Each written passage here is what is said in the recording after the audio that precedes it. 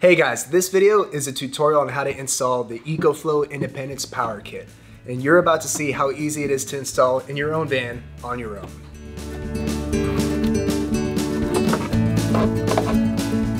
Today we're installing the 10 kilowatt hour Independence Kit, but the process is the same for any other sizes. Here's everything that comes with these EcoFlow Power Kits. First off, you get the batteries themselves. This is a 10 kilowatt hour kit, so you have two of these large 5 kilowatt hour batteries. The power hub that connects all the components together, the smart distribution panel that connects all your wiring to power everything, the display screen to control the whole system, all the wires you need to connect everything, and an easy to follow quick start guide that once you look at it, you'll barely need to watch this video. And all this here comes with a 5-year warranty through EcoFlow. Alright, we're gonna get started with some layout considerations here. I built this box here to custom fit this 10 kilowatt hour kit so that it goes underneath the fixed bed in this build. If you want to make one yourself, I actually filmed the whole process, and that video is linked in the description below.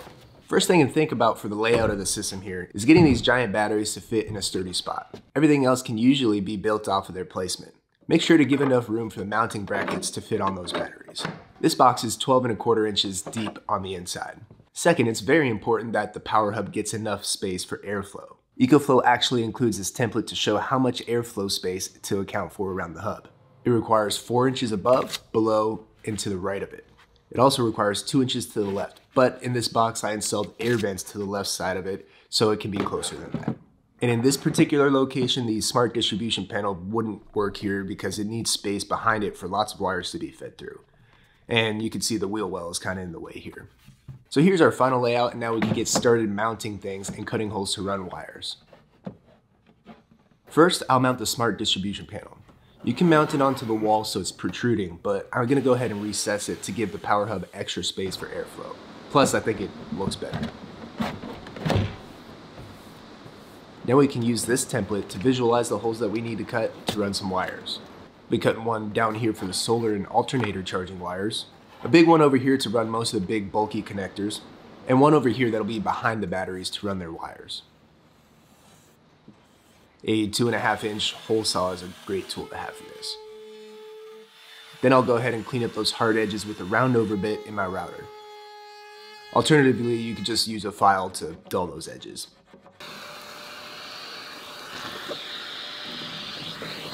Now we can get that template back out and we can mark where we need to drill pilot holes for the power hub mount. All the screws and hardware are labeled very well in this kit, by the way. They make it pretty damn easy. Once you have the brackets mounted on the power hub, you drop these little hooks onto the rack that you mounted onto the wall. Then you can secure the rest of the brackets. Before mounting the smart distribution panel, you should remove the plastic port covers where you'll be feeding your wires through. Here I realized I have a sharp plywood edge that'll be getting in the way of my wiring, so I went ahead and gave it the same round over treatment.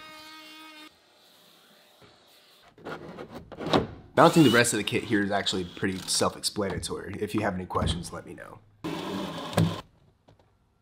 And you probably want to plug in this battery while you can before it gets covered by the other one. Call that one a stupid pro tip from experience.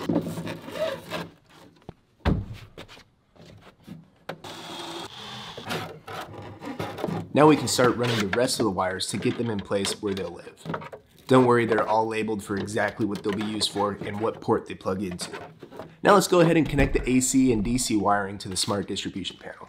For the 12-volt DC out wires, use these screws. Then all you gotta do is land the red positive wire where it says positive, and then the black negative wire where it says negative. Easy as that. Now for the AC wires, use these screws. Screw the black line wire labeled L on the terminal labeled L, and then do the same with the other corresponding labeled wires. Here's how to wire a 12-volt device to the DC connections on this panel.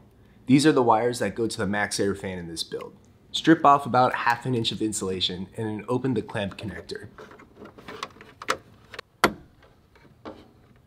Then you just stick the wire in and close it. Same concept here for the AC wires. These are actually the wires that go to the air conditioner in the van. Quick tip on these wires, by the way, cut them so that the ground wire is longer than the hot and neutral so you can route all of them easier.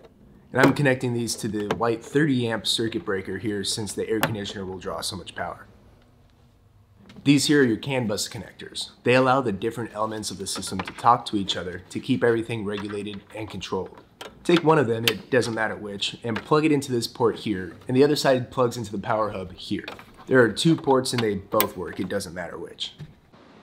Now this panel closes up nice and tidy with this panel cover that you can put labels on so that you know which devices your breakers and fuses go to.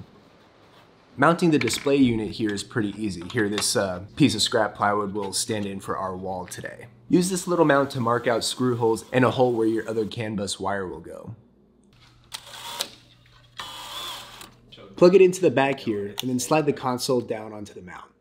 And then plug the other end of that CAN bus wire into the power hub. Now let's install the shore power plug. Here we're using the Furrion 30 amp shore power plug, and that's also linked in the description because it doesn't come with the kit. Start with measuring at least twice, and then drill a small pilot hole where you want it to go. Then using a 2.5-inch hole saw, cut out where you want the plug to go. Going slow and using cutting oil is the move here. You don't want it getting too hot. Now go ahead and deburr it with a deburring tool or a file. And you'll know you did a good enough job when you don't cut your finger. Yep, just like that right there. Needs more filing. I should probably tell you not to do that. Now go ahead and paint the edges of the exposed metal for rust prevention. Now, while making sure to keep the plug level and square, drill some pilot holes to mount it. Now we can feed things through and make sure you put on the backing parts or else you'll just have to undo everything that you do here. Now we just land each wire according to the colors and then tighten the clamping screws.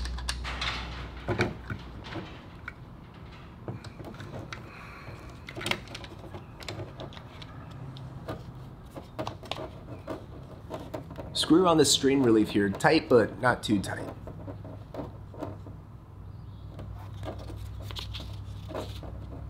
Then go ahead and screw in the whole plug using stainless steel sheet metal screws. Make sure you do not use zinc screws here. Those will rust pretty quickly. Now the most intimidating part here is installing the alternator charging wires, but I'll show you guys how to do it fairly easy. Now we're gonna go ahead and install a 100 amp mega fuse on the positive wire. If that thing ever blows, you'll be real glad that it's there. Cut a hole in the protective wire housing while being really careful not to damage the actual wire insulation. If you do damage the wire insulation, you'll have to cut that part out. Go ahead and cut out a section of the positive wire where the fuse will be. You can strip those ends and crimp on some 6-gauge ring terminals that'll fit on your fuse. EcoFlow actually provides these, but they didn't fit the fuse that I bought, so I had to go ahead and pick up some anyways. Then you screw on those ring terminals going flat washer, lock washer, then the nut. Now remove all the van panels that you want to hide these wires behind. You can see I put it under the floor here straight into the battery cavity. You can go ahead and land that positive end onto any positive screw here that doesn't already have a fuse on it. And I cut out a little notch on this cover to go around the new wire. The negative side can be landed anywhere on the negative terminal. Now you can button all that up and you're done with it.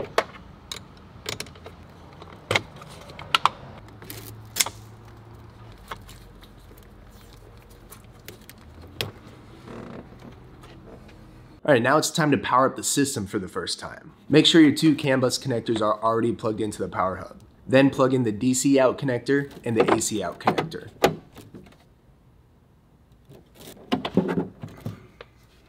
Now plug in your batteries and then hold down the power button for 3 seconds.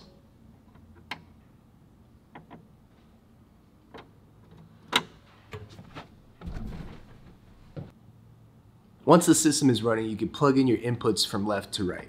The alternator charger, solar charger, and shore power. Before you turn on the AC and DC power, make sure you don't have any loose ends that'll get energized. The only things we have wired in right now are the max air fan and the air conditioner. To turn on the AC and DC power, press these little toggle buttons. Now to test out the max air fan, looks like the DC power works and you can see how much power it's pulling here. To test out the air conditioner, I need to flip the breaker on.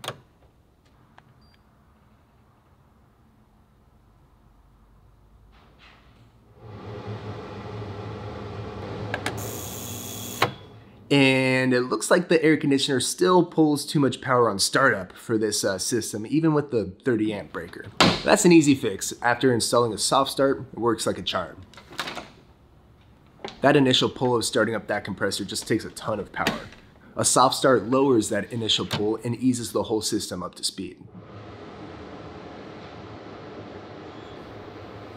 You can see that once it's running, this air conditioner pulls about 1200 watts, and with that cycling on and off overnight, this 10 kilowatt hour battery system can handle that all night long. Coming out nice and cold. Whew, needed that. These EcoFlow Power Kits are now available to purchase on my website. If you want to get 10% off, use the discount code 10OFF. On some of those, that should get you at least like $1,000 off. As a thank you for coming off of YouTube here. Hope this video was a huge help. If you have any questions, hit me up down in the comments. I'll try my best to answer all of them.